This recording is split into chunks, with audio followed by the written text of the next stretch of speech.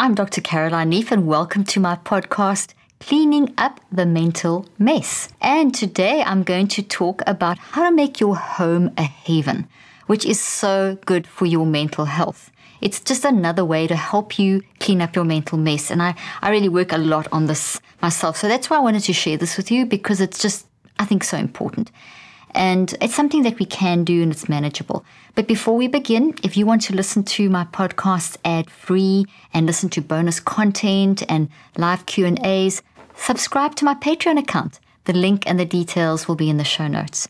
And this podcast is for educational purposes and not medical. If you need medical advice, please contact the appropriate medical professional. And now on to today's podcast about making your home a haven. Okay, so when the world feels like a mess, which kind of happens a lot lately, I think it feels like such a mess. And it's important that it really is important that your home is a haven, a place where you can rest and relax and feel happy. And thankfully, there are many ways we can create this. Now, why I think this is so relevant to today, and I know you know my answer, is because we work from home. Guys, we work from home more now than ever before, as we know. So it's so hard to distinguish between work and home, and there's advantages of both, and I'll do a podcast on this. But I want to just talk today specifically about, even if your home is also your office, what are your boundaries? How are you still keeping your home part and your office part, and how can you keep your home a haven? Can you, even if it's the same environments? So, for example, in our Dallas home, we have literally converted the entire down floor area and a part of the third floor into an office. We've got a full TV studio in our apartment area. This is where I am at the moment. And we have in our area that normally is our sort of lounge, sitting room, breakfast room area, that's become a full-on office. Our actual dining room has become an office. So we've had to realize, okay, how are we going to make this distinction? Because otherwise you just kind of never leave the office. I think you can all relate. So making our home a haven is how we've dealt with that. So the haven concept is making it beautiful and whatever. So I didn't turn it into an officey looking place. I made it even prettier. Prettier by doing things like bringing some of the outside inside, which is one of the tips. So bringing the outside in. I told you point number 3 first. This was supposed to be point number 3, but it worked better here. You can plan a podcast, and then when you do it, it works better to the other way around. So I am very determined to bring flowers in my house. I always try and have flowers in the house. I keep the door open as much as possible to let the sunshine come in. So I'm sure by now you've heard of the phrase plant mom. And these are people that love filling their homes with indoor plants and greenery. But this isn't just a social media trend. Fresh living greenery can have profound positive effects on our mental health, helping us calm down, breathe better, and feel more at peace in our living environment. So whether that's flowers or pot plants or whatever, I have to get things that, that like flowers are good because they're there for a week and then you throw them out, or pot plants that can live in case I forget to water them, because I'm not at the best at doing that and remembering to water them. But we've changed that. We've really gone to town to do that. There was such an interesting study done where they, in a gym actually, they turned the whole one wall, because it was kind of within a hotel underneath in a sort of basement area, so it was really dark and dingy. And so they put all around the walls, they put the mirrors, and then they also put greenery, beautiful pictures of greenery and forests and whatever. So it was reflected in all the mirrors. And there was a complete shift in people's neurophysiology and their workout routine and everything, just looking at the picture of the plant. So that is interesting compared to actually when you bring the outside in.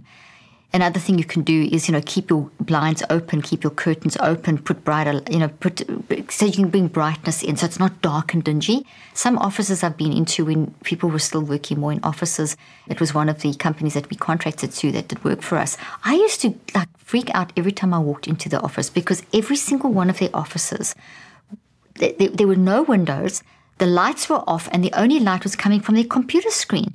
And I mean, that is guaranteed to mess up hormones, and it's just not healthy at all. You want as much light as possible, as much natural light as possible that you can get into that environment. Okay, and they used to know when I came there, they used to suddenly turn on the lights and open the doors and open the blinds and that kind of thing. So it really is relevant. The second thing, besides bringing the outside in, is also making your home as pretty as you can. I love art. I have a lot of art on my walls. I make a lot of effort I've made it as beautiful as I can. And I'm always trying to add to that beauty. I focus a lot on keeping it tidy. It's so easy if you are suddenly using the dining room that was once the dining room as a conference room, and also now doubling up as a where we do workouts, because sometimes we don't have time to get to the gym, so we do it there.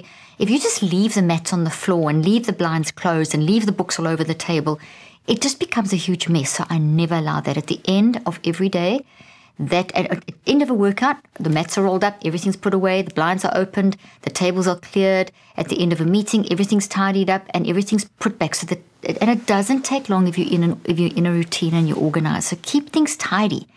Things like working from home as well. Make your bed. Tidy up your room. Open the blinds. It's so tempting to just not make your bed. Be very disciplined about keeping order in your home and your environment as tidy and as pretty as possible, because that will make you feel good about yourself and it'll make you feel good about being in that room. Otherwise, it can make you feel quite drained. The darkness, the blinds not open, the bed's not made. Clean your sheets, make your beds, tidy your room, put those things away, keep it as pretty as you can. That'll make you feel so much better about being at home, working at home, making your home a haven in this time where so many of us are working from home. Another thing is intentionally bonding with your loved ones at home. It can be so easy to get caught up in the day-to-day activities of just living, working, surviving, that do you really take the time to sit down and tune in? Or are you just having conversations with your husband or wife or kids or partners or whatever, just about the kind of, work stuff and day-to-day necessities, dinner, this, that? Or are you really sitting down on the floor and talking about, listening to what that other person's going through or dreams? The other night, I sat down on the floor in one of my daughter's rooms, and we'd had such a long day and we were tired. And, we just sat down on the floor. I've got 4 children. 3 of them work for me. 2 of my daughters are, they travel with me. So when we're here, they're with us, and they were with us, and we'd had a long, busy day. And we were sitting on the floor, and they are planning a whole travel. They're going to be traveling all over the world, and they're planning their travels. So instead of talking about work, which was so easy to do because we hadn't finished everything, and we're working from home and all kinds of stuff, we actually intentionally sat looking at photographs and planning these trips and she was telling me about where she's going, and we were looking at these beautiful pictures of these countries, and we've traveled extensively. We're very fortunate to have traveled extensively, and it was just so nice. It was so refreshing to bond and to just hear my daughter's plans and what she wants to do and why she wants to do that. And it was a sharing moment. It was a lovely bonding moment. And then my other daughter came and joined in, and she was talking about her plans. And we had brought back some memories of when we traveled before. And so it became a beautiful bonding moment.